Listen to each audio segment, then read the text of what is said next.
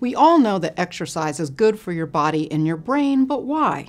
In fact, exercise decreases depression and anxiety. How? And what kind of exercise does that? That's what I'm talking about today. I'm Dr. Tracey Marks, a psychiatrist, and I make mental health education videos. You've probably heard the term runner's high, which describes a phenomenon where after intense aerobic exercise like running, you can experience this euphoric feeling and sense of well-being.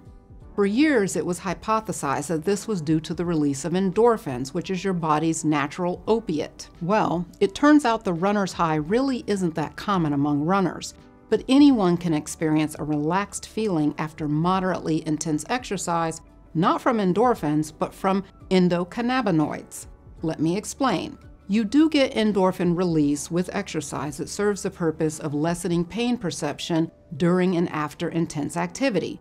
But those endorphins don't affect your brain and therefore your mood because they don't make it across the blood-brain barrier. Your brain is very selective about what it allows to pass through the gate.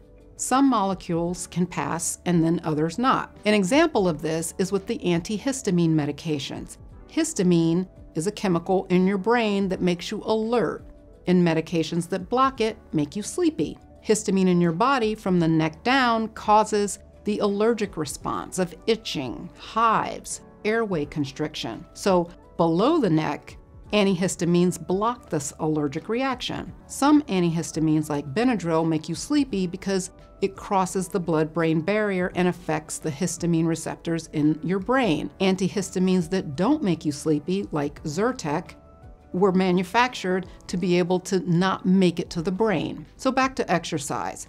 We now believe that the good feeling you get after exercise is due to the release of endocannabinoids that do cross the blood-brain barrier. Endocannabinoids are substances that your body produces that activate cannabinoid receptors in your body. The two most studied endocannabinoids are AEA and 2-AG.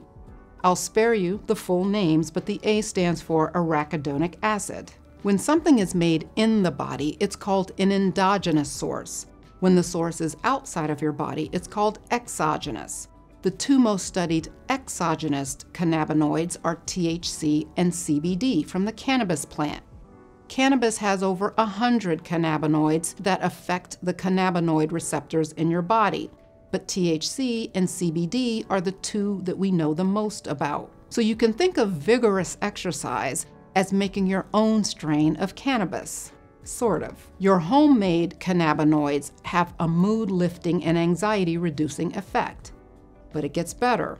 Regular exercise has a longer effect on improving mood and anxiety because it triggers brain-derived neurotropic factor, which causes neurogenesis. Neurogenesis is the growth of new cells and the regeneration of damaged cells. Also, researchers have seen that people who exercise regularly have bigger hippocampuses because of this neurogenesis. In the brain world, you want to have a big hippocampus. A small hippocampus is considered a hallmark of depression.